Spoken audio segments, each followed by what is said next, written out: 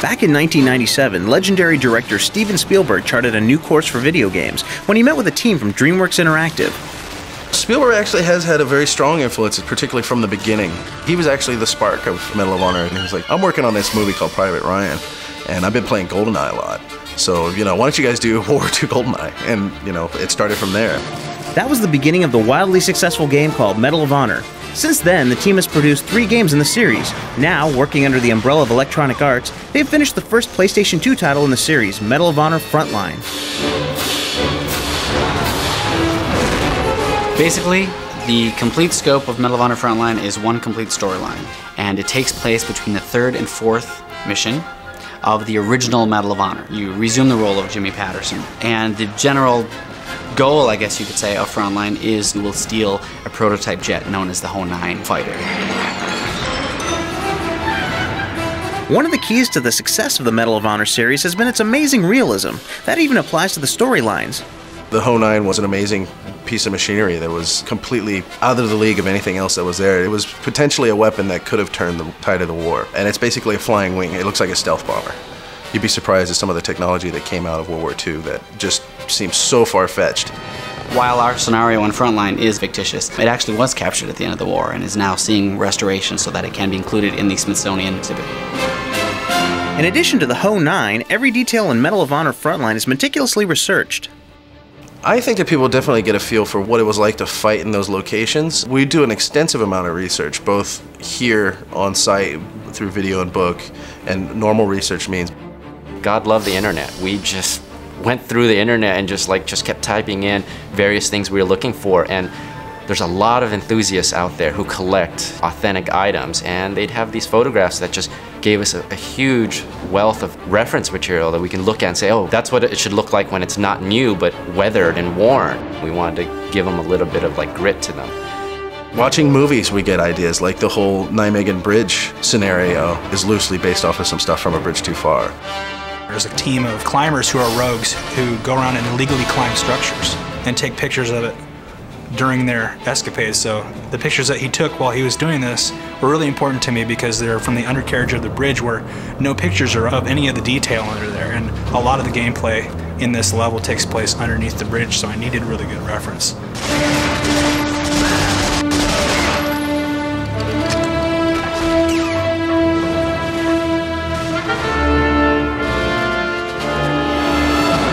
Jimmy is dropped into Holland with 2 other comrades. That whole environment in the Dutch pasture is based on a trip that my art director took to Holland. And he visited a number of museums and took over 1,200 photographs. And they ranged from the architecture to signage to cobblestone road textures to all sorts of material that once he brings back, our artists can put to use in terms of their textures, our designers can put to use in terms of, that's a really interesting building. These textures look awesome. Yeah. But this is on Maya, too. Yeah, he looks... Another way the Medal of Honor team immerses you in the game is by working hard to give each character a unique look. In terms of enemies in Frontline, we run the gamut. We have over 300 different variations of characters in the game. So our goal is that every time you see an enemy, in any given level, they will be different from the other enemies you will see. We've got certain technology that we're using where we will swap meshes between characters and heads between characters, and the textures will be different, and the characters will be different in terms of what they're wearing and what their pack is, in terms of what equipment they're carrying, and so on and so forth. We've got guys in boxer shorts running around. We've got guys in bathrobes and smoking jackets. And then we tried to see how many ways we can combine the various pieces and come up with even newer pieces out of that. So we went for as many different individual characters as we could per level.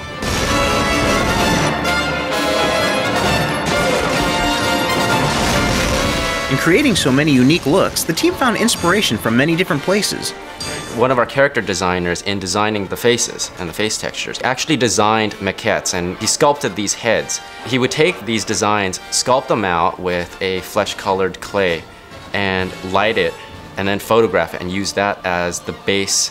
And then from there, once it's mapped on and he's satisfied with the way it works on the three-dimensional mesh, he would go through it and start doing painting on top of it. He would paint in details and things like that.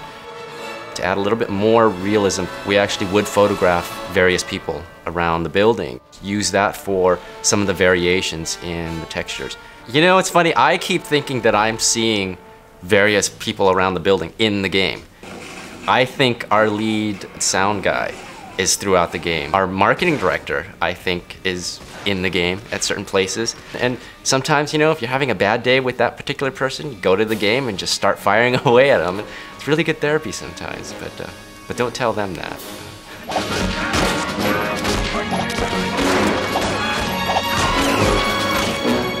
Not only are some of the enemies varied, but some of them actually change throughout the game.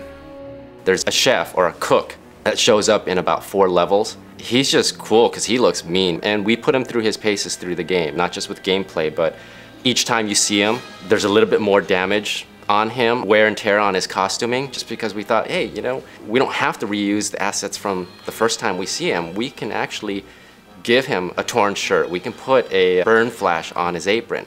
We can give him a black eye. We can do all these things. Unlike many current games, there's no motion capture used in the Medal of Honor series. We made a decision not to use motion capture, again, in the very first game, and that kind of defined our Medal of Honor tradition. We key animate everything, we hand animate everything, and it's something we take a lot of pride in as well. We do a lot of acting out things. We are constantly seen running around in the hallways with video cameras and with weapons.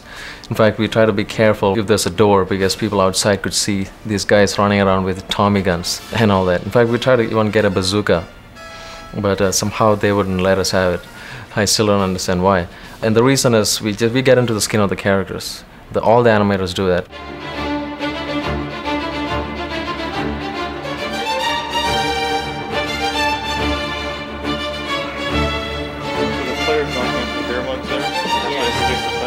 One thing that I pride myself about the way animations are done for Medal of Honor is we use what's called a state-based system of animation. And the whole point is that we animate not just looping animations, but we animate entire mental states.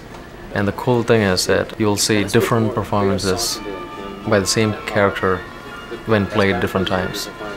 So it's always organic. We don't have the same loop action going on, because that's one of the things that totally kills animation in games.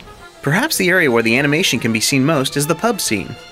In Frontline, there's a scene where you infiltrate a Nazi pub, and there are about 20 Nazis in there. And there's about 4 or 5 guys playing cards at the table. There's a couple guys at the bar. There's a couple guards back at the door. There's another table of guys chatting to the side, and then there's a piano player. You can't get past the guards at the stairs until you do a little something to get the piano guy to play a little tune, and you get all the guys singing, and then you can head off to the back of the pub where there's another distraction you cause back there, but you're all weaponless at this point. And so it's a little bit of a puzzle there. In your race to capture the Ho-9, you find that you have an enemy who stands above the rest. We're introducing a character named Albrecht von Sturmgeist, and he is the big baddie of the game, and he's the man in charge of the Ho-9's production. And so one of the first things Jimmy is told to do is to track this guy down, and we want him to be a compelling character who's pretty bad and eludes you pretty much till the end of the game. In gameplay, we want to make him feel more like your equal and not like he's so hard that he'll take a bazooka shot to the head. And we really want to get that idea that he's more crafty than he is just, you know, some super badass. You're definitely going to have to use both your brains and your arsenal if you're going to help Jimmy Patterson steal the Ho-9 in Medal of Honor Frontline.